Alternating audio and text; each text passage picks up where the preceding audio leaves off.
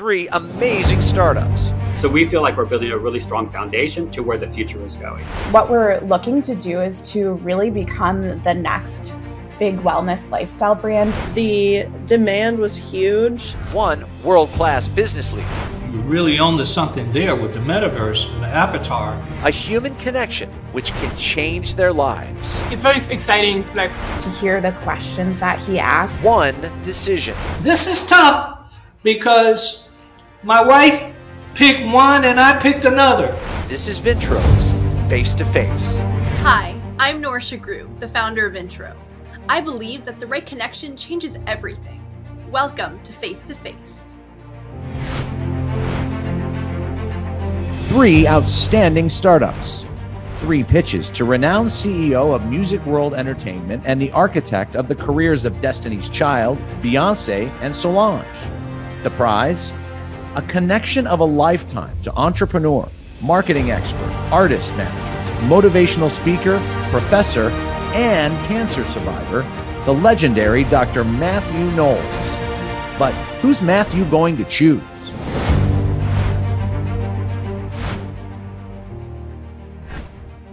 Hi, I'm Miguel, the co-founder of MyAva. Hi, I'm Lola, the other co-founder of MyAva. MyAva provides online retailers with try-on experiences so their customer can try on clothes, shop with confidence, and make mindful purchase decisions. For our beachhead customers, we chose to focus on plus-size brands and women. Only 20% of apparel is made in plus size, yet 67% of women in the United States wear a size 16 or larger. 65% of our users are in this demographic, which confirms that these women are looking for a solution. We believe that e-commerce needs to evolve to include the shopper, become more personalized, and be a fun experience. The question that I had is that the pandemic obviously shifted our business. And where do you see your product fitting in post-pandemic? Definitely the pandemic changed everything. Online sales was increasing by 40%. Companies were starting maybe 20% penetration, going up to over 40% penetration of their business. So because of the pandemic, online sales is even more important. And then on top of that, returns have actually doubled, every year, which I think we mentioned in our pitch. That's up to about $218,000. So what we see is that this is a really great opportunity to embrace this new way of shopping that we see is actually not going to go away post-pandemic. And so how does the product actually work? The big thing about what we're doing is creating basically your digital twin. So really about having the avatar built to your size and dimension, so it's in your proportion. And then we actually personalize it to her complexion and color. So that really helps with color theory and showing the customer how the clothes is going to look like on her body. So within 3D, all the garments are built into 3D. You get those garments and you're actually trying it on your own digital body. And so are you selling this to the consumer or are you selling this to brands? So what we want to help brands connect with their consumer and have a better engagement. And they're going to offer our service to their customer. Is this product proprietary in any way? What's going to be proprietary is the automation of the avatars and the automation of our algorithms for the recommendations. That's where we're kind of taking this to the next level, where a lot of the competition only focuses on the measurements. We're taking into consideration the style, the color, the silhouette. We really want to take this to this hyper-personalized level of shopping so that we're really customizing everything. And what has been the feedback from retailers? Right now, they're pretty excited. We have 3 small brands that signed up with us. We have 1 large brand that we're hoping to try to pilot with, that we're meeting with. But everyone kind of sees this coming. Everyone's really interested in what's going on with the metaverse and what's coming up with there. And we will be a strong foundation for that because we will have avatars, that can go into metaverse environments. We will also have the virtual goods of the apparel that can also go into there. So we feel like we're building a really strong foundation to where the future is going. You're really onto something there with the metaverse and the avatar. So how do you plan on scaling this? So for our scaling, it's really going to be about automation. And then for our go-to-market, part of the reason we're going after the plus size community is 80% of our users are actually in this community. So it really shows that these are the customers most eager to try to find a solution for what we're doing. So I really love what you guys are doing. I think you're onto something here. Thank you so much. Thank you. There's a food availability problem with late night food on campus. The isolated nature of our campus has led to food availability issues that all the students have experienced in the past, especially late at night when college students are often at their most hungry. We've identified a total available market of approximately 2,000 plus college campuses with similar food availability issues. DartMart is unique in that it's a hybrid of a convenience store, a delivery service, and a technology company. We operate as a fully functional convenience store with 100 plus SKUs and growing. So far, we're live on the iOS App Store and Google Play Store. Thank you for listening, and thank you for this opportunity. Hi, Elizabeth. I listened to your pitch. I could really relate to it because I actually had that experience myself. College kids get hungry at night, and often these colleges, they don't do a great job of providing for that demand. So I started this app. I kind of had an MVP up and running within a week or so, and we just started doing deliveries. The demand was huge, and, you know, fulfilling that demand isn't too difficult because, you know, our like fulfillment center that we have currently is so small, and it's such an easily sort of exportable package. So we're looking towards sort of expanding to other campuses over the next year and seeing if we can grow this business and grow our market. So what I wasn't clear, and I need you to help me here, is what is your menu? What are your types of things that you're selling to the students? Sure. So what we're selling is sort of like, you know, snacks, chips, energy bars, you know, energy drinks. We sell a selection of kind of frozen goods like ice cream. We sell things on the healthier side like trail mix, basically just like snacks, meals, and drinks. And we also sell like everyday essentials like health products, that sort of thing. And what's your profitability? I think you had said it was 34% margin. Yeah, so we have about roughly a 34% margin. But what I need to understand the scalability of this company and idea is what type of revenue. You know, is it 34% of $1,000? Is 34% of 10,000? What are you doing? What type of numbers? So in 20 weeks, we've done about $10,000 in sales just on this campus with 1,000 users. And I think you said there was a potential 2,000 universities? Yes, give or take. And how do you plan to scale this to other universities? All of our delivery drivers are students. It's a great job for students because it's flexible hours. It's sort of, you can choose when to log on and log off. We're building out an app interface for drivers to make that sort of process of doing deliveries a little bit more smooth. So from like sort of a central fulfillment center, students would choose when they want to like log on to Drive, and then they can do their deliveries working from that like one central fulfillment center that's managed by the like campus manager. Well, I think you have a great idea. Thank you very much. My name's Taylor Elise Morrison, and I'm building Inner Workout, the lifestyle brand for the next generation.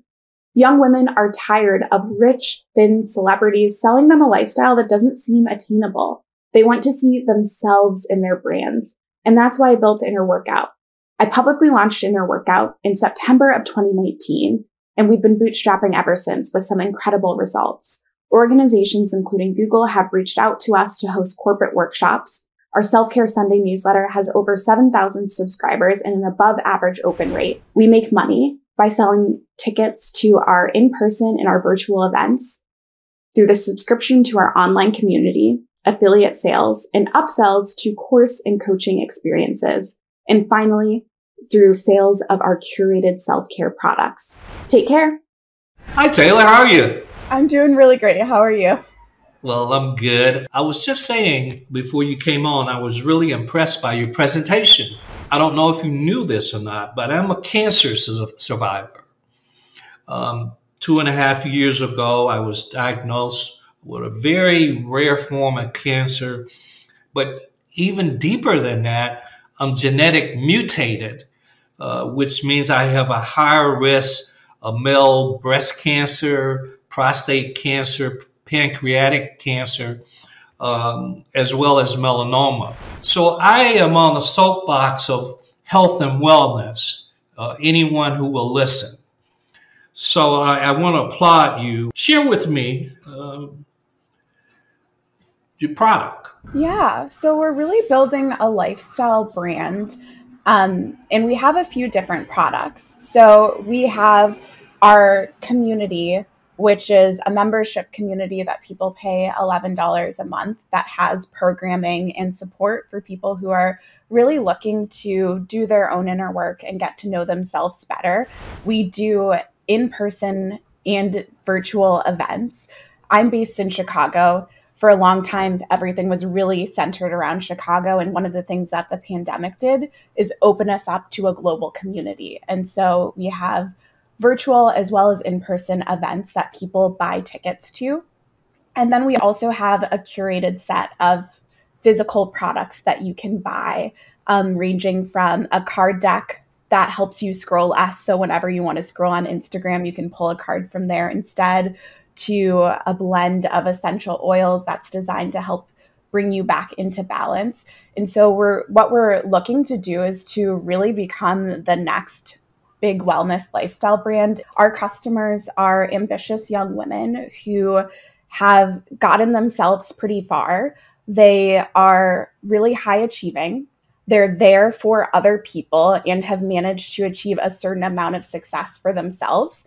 And now they're getting to this point where they're realizing this isn't sustainable for me and this isn't sustainable for my communities as well. So that's the archetype that we really speak to, is this successful, strong friend archetype. If you've ever heard the saying, check in on your strong friends, we really see ourselves as being the company that is checking in on the strong friends. The in-person events, tell me more about what they are. Give me an example. Yeah, so a lot of our events recently have been in partnership. So we just did an event in partnership with Lululemon. They have a flagship experiential store that's based in Chicago. And we did an event where we led like a journaling and conversation part of it. Someone else led a sound bath. And then Lululemon, at that experiential store, they have a restaurant and they provided smoothies for the people. And it was this like after work kind of reset and connection event. So that was a recent one that we did. And how long have you been in business? We publicly launched in September of 2019. So we had about 6 months in before the pandemic hit, and then we really had to do a lot of pivoting. So I really enjoyed this conversation that we're having. You remind me a lot of me in my early years. So thank you so much, Taylor. Oftentimes there's a clear person that is a winner, and there's oftentimes a clear person that maybe need to go and work harder and get more information. That wasn't the case here. All three of your presentations had tremendous value and could fill a significant void with your profit offering. And now, Miguel, Lola, I'll just go in order. I was really impressed because I know your business. I've had to work in it before in the apparel market. And knowing that with that plus size woman, and first to identify her, most people forget that plus size woman and the challenges and the value. But you went a step further with also a stylistic approach as well. And then when we talked about metaverse, it just kind of changed the whole thing. Elizabeth, again, you made it very clear to me when we started talking about rural campuses and colleges, and we did quick math. You're talking about a $20 million business. That's a significant business, right? So I was very, very impressed at the 34% margin that you talked about. That's a significant profit margin. And now turning to you, Taylor, in a workout. When we talk about health and wellness. That's my wheelhouse, health and wellness. I shared that I'm a cancer survivor. That really touched me, and knowing that we look at global wellness, a $4 trillion industry, and you impressed me on the ways that you're reaching your marketplace. This is tough because my wife picked one and I picked another. And that means I probably won't have dinner tonight. I probably won't have dinner tonight because she was pretty adamant about her pick. But I selected for a reason, because I think I can add value, because I know the industry. So it's going to be Miguel and Lola. Wow. Thank you. All of you, Elizabeth and Taylor, did an amazing job. I'm proud to say, Miguel, Lola, you guys did amazing. The scalability of what you're doing in the marketplace is significant. And that played also in my decision. So just wanted to let you all know. First of all, thank you again. It feels amazing. It feels amazing to just get validation from an expert in the industry. Yeah, it's very exciting to like start working with you and like just like grow the business. I think it's a very exciting news for us. Well, you know, when I look at Lola and Miguel and I looked at their resumes and their background, they are stars.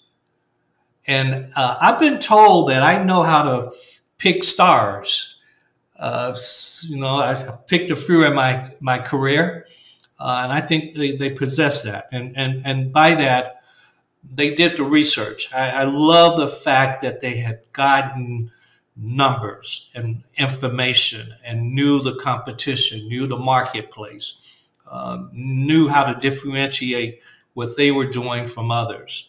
And then when they added the metaverse part, that just took it, because I hadn't thought about that. I'm like, oh yeah. And those things are all a combination of things that I'm excited about. You know, when you get older, you can sense someone's spirit. And I sense a really, really humble spirit with both of you. Thank you. Thank you. It was incredible to be able to meet him and kind of hear from, you know, a true professional, someone who's really at the top of their field. And he gave some great kind of tidbits of advice. And yeah, thank you so much for having me on. I'm very grateful. To hear the questions that he asked, I'm already thinking of ways that like I can refine the way that I talk about the business, and refine some of our marketing materials too. So it was really valuable and gave me some like actionable tactical changes that I can make within the next month. Head over now to myvintro.com. Join us next time on Vintro's Face to Face.